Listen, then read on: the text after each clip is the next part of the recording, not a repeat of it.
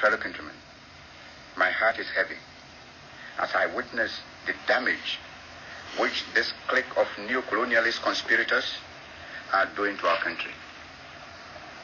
At the bidding of their overseas neo-colonialist masters, they are dismantling the work of 15 years. They are telling you that Ghana is bankrupt. They are telling you that our country is in debt to the extent of some 240 million pounds. What fools they are. How ignorant for them to think that you believe these stupid lies.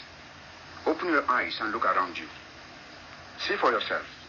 See the splendid new Tama Harbor. See the mighty water dam. See the fine roads which we have built under the leadership of the Convention People's Party and its government. See the schools, the colleges, and the universities. See the clinics, hospitals, health centers, and the facilities which we have created. See the factories which are already springing up. These are no debts. These are not debts. They are investments in our future as an independent nation. These are the physical guarantees of the bright new future which I have promised you and I have been working for. Together, we can put our Ghana firmly and squarely on its own feet. Together, we can create the things we need for ourselves instead of going cap in hand for charity handouts from foreign powers whose only wish is to exploit us and make us vassals to their interests. I know these are hard and trying days for you.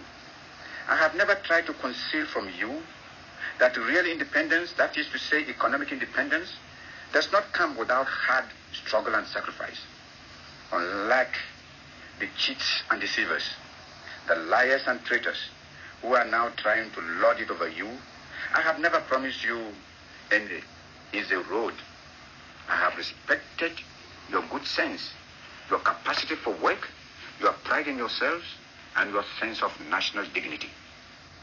Why do you think these traitors, these agents and lackeys of colonialism and of international intrigue to destroy the independence of Ghana, chose this moment to perform their dastardly act?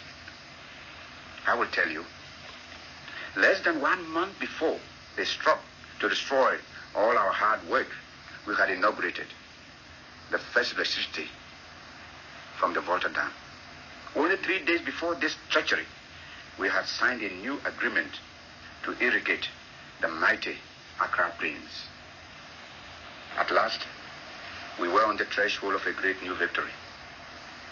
We had, in 1957, won our political independence after years of struggle.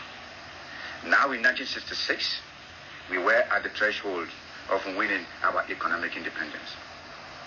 The same people who tried to sabotage our winning of political independence 9 years ago have now struck to sabotage our economic independence and are systematically dismantling our socialist gains and achievement. Before the traitors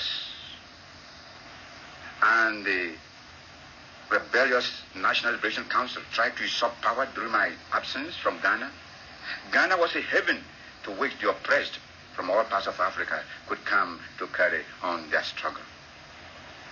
It was a haven for freedom fighters, for independence and against colonialism.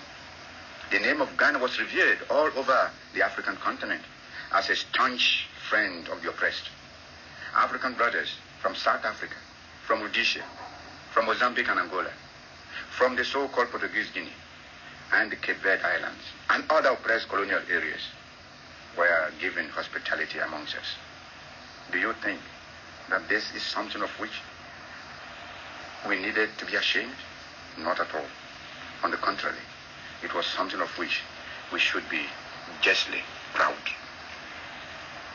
Haven't we proclaimed that the independence of Ghana is meaningless until it is linked up with the total liberation of Africa? Now, hundreds of these brave freedom fighters who came to our country trusting us to look after them and help them in their struggle against colonial oppression, and believing as we do that Africa and the struggle for freedom is indivisible. These brave men and women have been sent back, bag and baggage, by this traitorous clique to the countries from which they had fled to seek refuge, inspiration, and protection in Ghana. Countrymen, a new phase of the African Revolution has been reached. This revolution must overcome and triumph over imperialism, racialism, and neocolonialism. It must finally usher in the total emancipation and the political unification of our continent. Africa must be free. Africa must be united.